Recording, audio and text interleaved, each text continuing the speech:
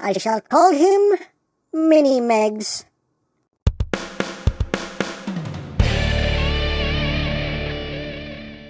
Hey, what's up my peoples? EmGo here, the freaking geek himself, and today we will be reviewing the Transformers Legacy Core Class G2 Megatron. So here we are, and there he is, and first and foremost, as always, we'll take a quick look at the packaging. Right up front here, we have some lovely art of G2 Megs. His name is G2 Megs from the G2 Universe Legacy Transformers. On this side we have so my tongue stops working. The lovely Legacy artwork. On this side, we have Megs himself. He is a Core Class, a Class A Region A, Core Class A, Class A Nucleo, and a Class A Nucleo.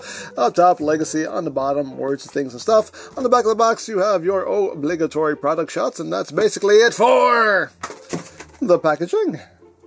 And moving right along, here we have G2 Megatron, this time in travel size. So yeah, we have a little Core Class version here of G2 Megs. And, you know, you gotta love that G2 paint scheme. You just gotta love it. It's just so loud and obnoxious, and it's like me, basically. It's the me of paint schemes. But anyway, let's get in close here so we can take a look now at his chest, at his noggin. Oh, there's a noggin.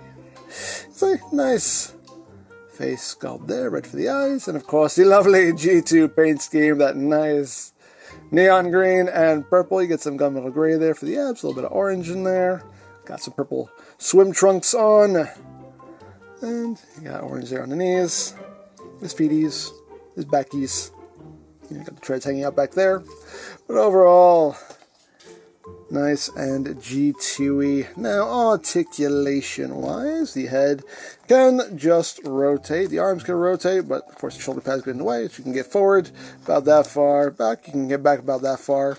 You have outward movement. Your elbows are on a ball joint. You have about 90 degrees of bend, and you have rotation there. On this side, the wrist does rotate, but that's more for transformation.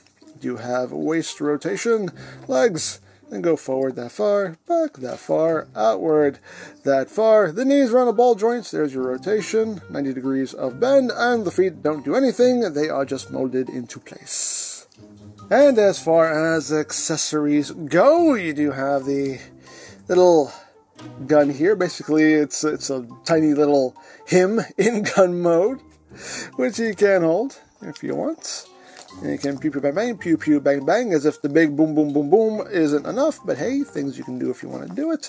And if you want, you can also just peg it right back here to give him that barrel that sticks up over his shoulder. Make him look a little bit more Megsy, but as always, it's yours, displayed however you wish. And yes, this little Megs is Blush compatible. That's right, he is Blush compatible.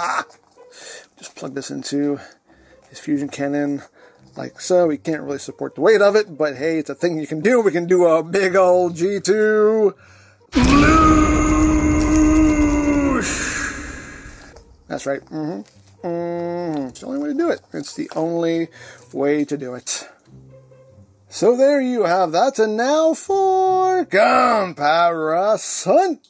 Here he is with the original version of the mold. So you can see how that works out. And I like this mold, honestly. This is a solid little Megs here. And here he is with Big Papa G2 Megs. So you can see how that works out. Oh, big Megs, baby Megs. It's precious. It's precious. So that is basically it for the robot mode. So let's get down to transformation, shall we? Let's. So, just want to remove the gun here, put that off to the side for now. So what we're going to do is we're going to take the forearms here and just rotate them 180 like so. On this side, you're just rotating the hand, which in turn will bring this panel around. So that is sitting like that.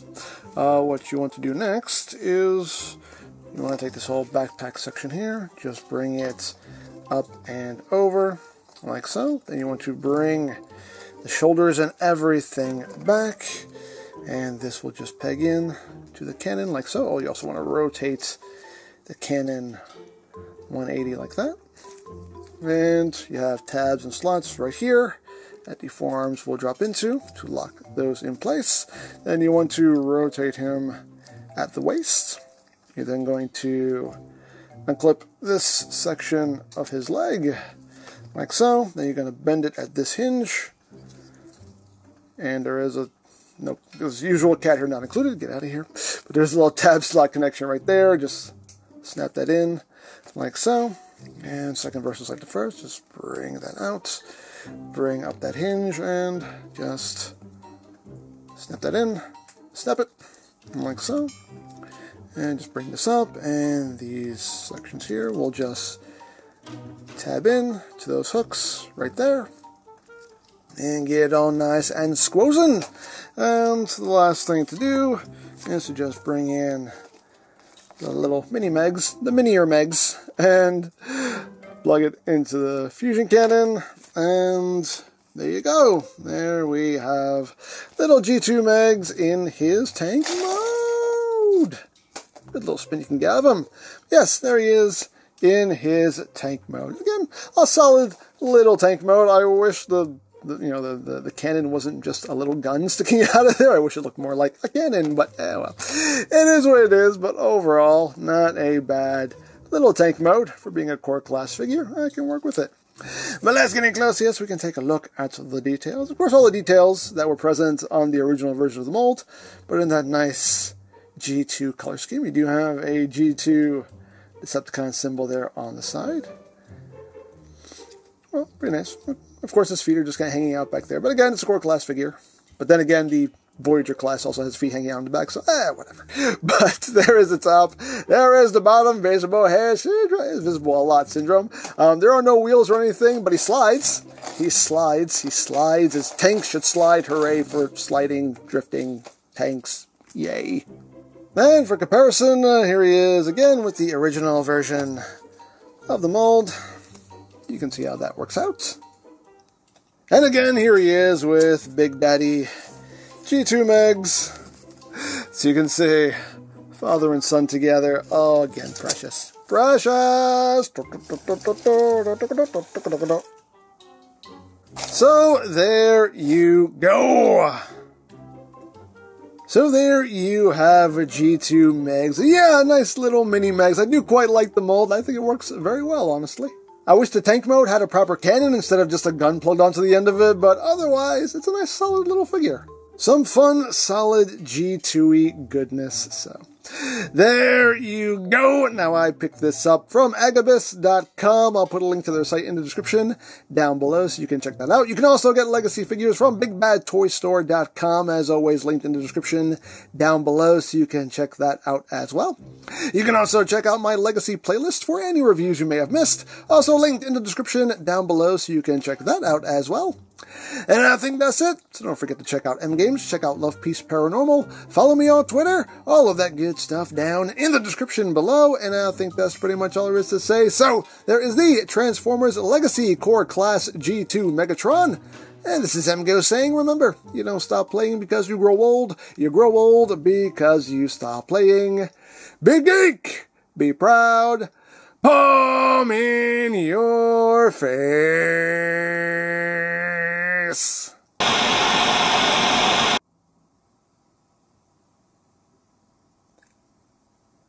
So, still nothing unusual going on?